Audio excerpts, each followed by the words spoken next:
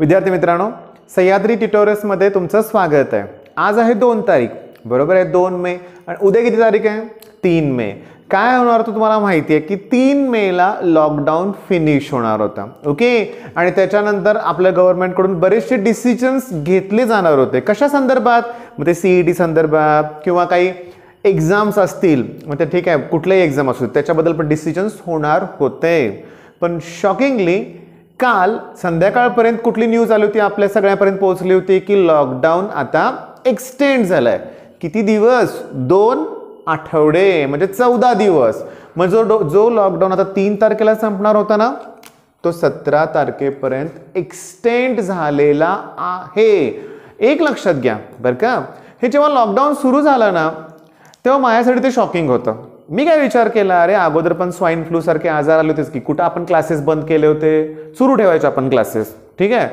नंतर माझे एक फॅकल्टी ते म्हणले की नाही सर, कलम 144 कुठलं तरी लागू झालंय, गुन्हा दाखल होऊ शकतो, ओके। मग मी घाबरलो, उगाच गुन्हा कुठला दाखल व्हायला नको। मग मी जरा चौकशी केली, नाही स्ट्रिक्टली बंद ठेवायचे आहेत। मग मला काय वाटलं, अरे 10 दिवसाची तर गोष्ट आहे, संपून जाईल आणि लगेच पुन्हा आपण क्लासेस सुरू करायचे। पण नंतर जसं लक्षात आलं, नाही हे काहीतरी वेगळंच आहे, हे एक्सटेंड होतंय, ठीक आहे। आतापर्यंत कसली अवस्था आली सगळ्यांची, आपण कालच आपण बोललो त्याच्याबद्दल की नाही, थोडासा कंटाळा आलाय, बस या गोष्टी आता नकोशा वाटायला लागलेत। दिवसभर नुसतं जेवायचं, झोपायचं, टीव्ही बघायचं, असे बरेच जण करतात। हे किती दिवस करणार आहे तुम्ही?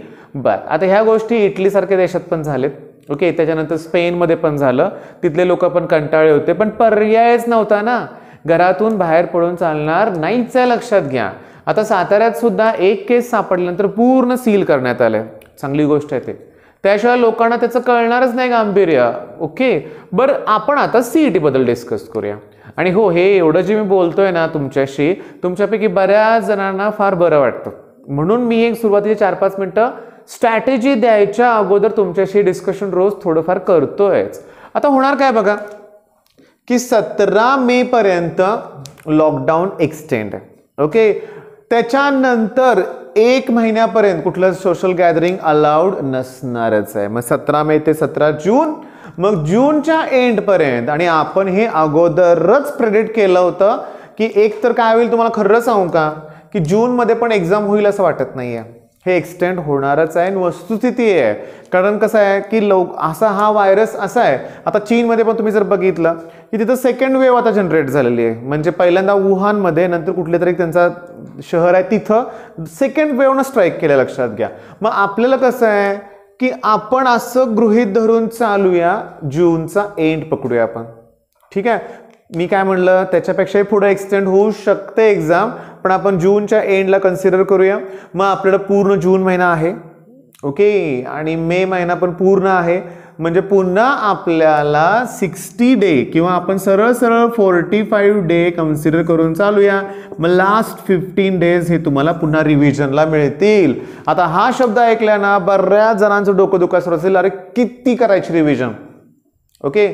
वाटते ना तसं, की कसं असतं माहिती आहे का, ॲक्च्युली ना सगळ्यांची तशी अवस्था असते, मी पण त्यातून काही वेगळं नाही आहे।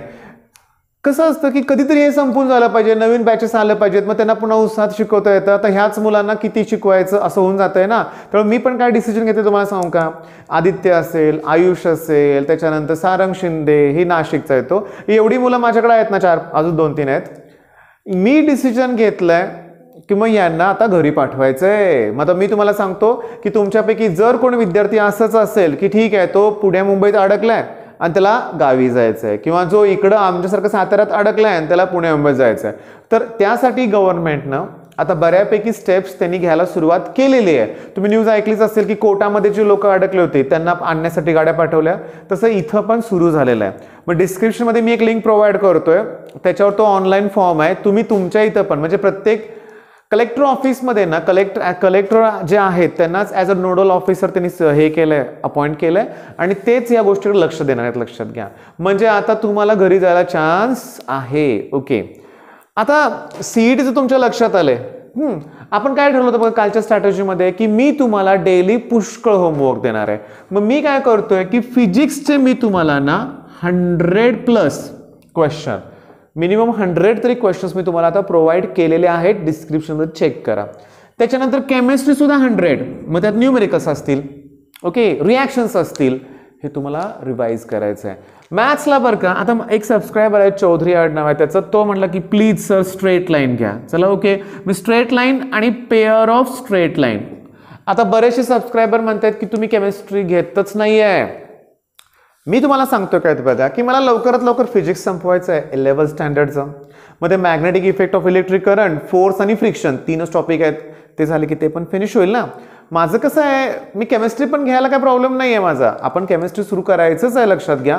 पण अगोदर मी काय म्हणतोय की मी जे हे क्वेश्चन्स देतोय ना 100, 200, पुन्हा मॅथ्सचा एखादा टॉपिक मी जर घेतला त्यात MCQs मी 50 तरी नक्कीच देईन तुम्हाला. म्हणजे दिवसभरात 250+ MCQs तुम्हाला सॉल्व्ह करायच्या, त्या मी दिलेल्या. प्लस बाकीचे चॅनल पण आहेत, त्याच्यावर पण मॉक टेस्ट आहेत, युनिट टेस्ट आहेत, ते पण बघा. येते का लक्षात तुमच्या? म्हणजे आजची स्ट्रॅटेजी तुमच्या लक्षात आलेली आहे. मी तुम्हाला जे क्वेश्चन्स प्रोव्हाइड केलेत ते करा.